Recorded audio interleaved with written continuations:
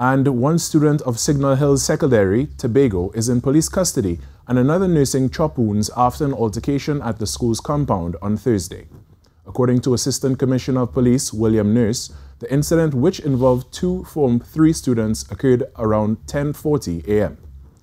He said they are investigating how the teenage boy was able to bring the weapon, a sharp object, onto the school compound. Responding to the incident, the Division of Education, Research and Technology condemned the actions of the students.